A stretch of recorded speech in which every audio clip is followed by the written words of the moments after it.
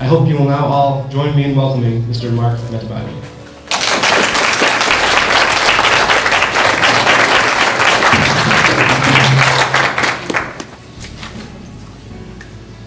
Thank you very much for those kind words of introduction. This is my first visit to Big Rapids. I remember when I was at the airport, I asked the young lady behind the counter, said, you know, there's Grand Rapids and Big Rapids. You know, aren't they similar? Grand and big. She said, oh, no. There is Big Rapids, and it's not like Grand Rapids. But you know, it's such a special privilege for me to visit here because I've always wondered aloud at times, you know, how a book that I wrote so many years ago and that just poured forth from the deepest part of my soul could resonate with so many people across race, nationality, faith, class, gender, religions, and why the connection. The obvious of it is a book about achieving a dream, or it's the story of a young man's quest for an education, or it is a story about oppression in South Africa in the form of apartheid.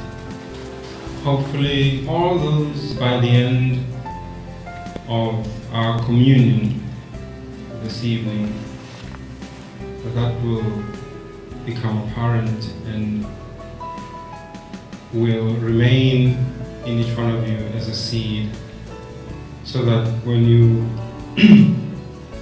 go back to your homes, your workplace, your schools, your communities, you will become the light that my mother was in my life when it was so dark.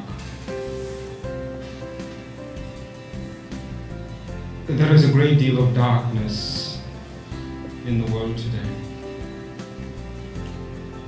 Sadly, that pall of darkness has covered what to me is one of the most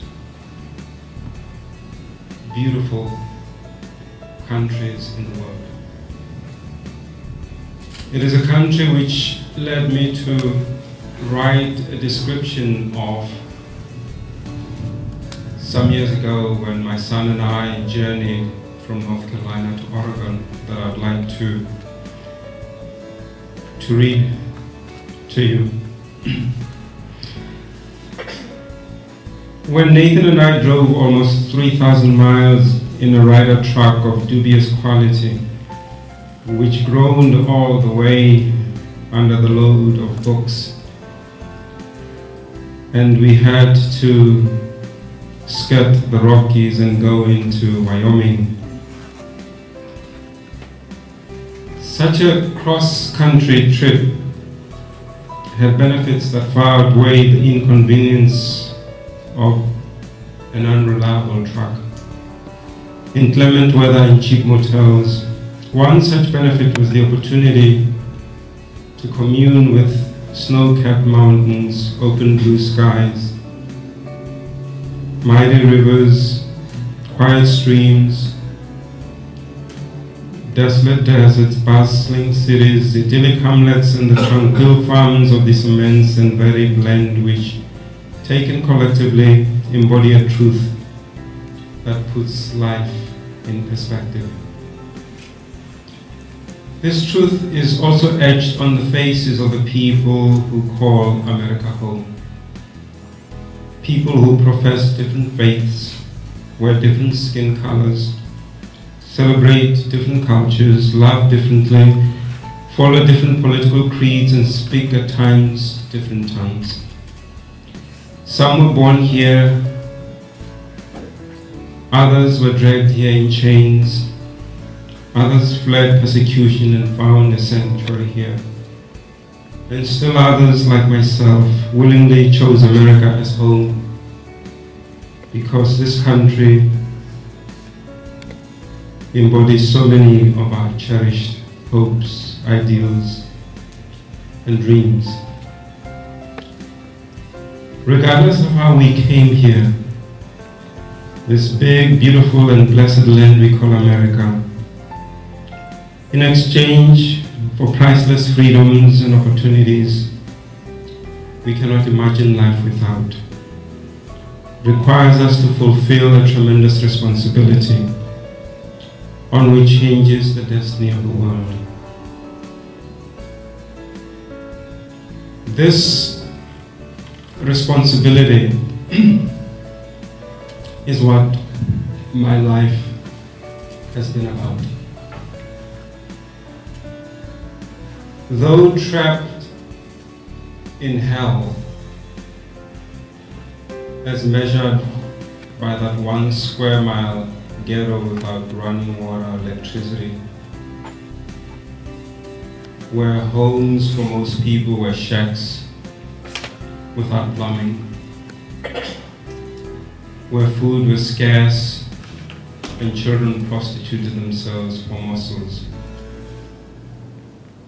where brutal police raids taught children to hate. Even though that was home for the first 18 years of my life, leading me at age 10 to think of killing myself because life seemed so full of suffering and pain. And I felt abandoned in it, unloved, unwanted, and even betrayed by being deprived of the opportunity to fulfill my potential as a human being. Even there, where innocence dies young and children cannot afford to be children and live, where the rites of passage are not proms or graduation ceremonies, but gangs and teenage motherhood, where dreams are strangled and hope dies.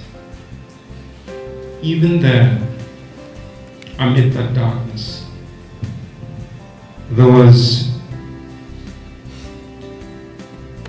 this unextinguishable light that showed me my destiny.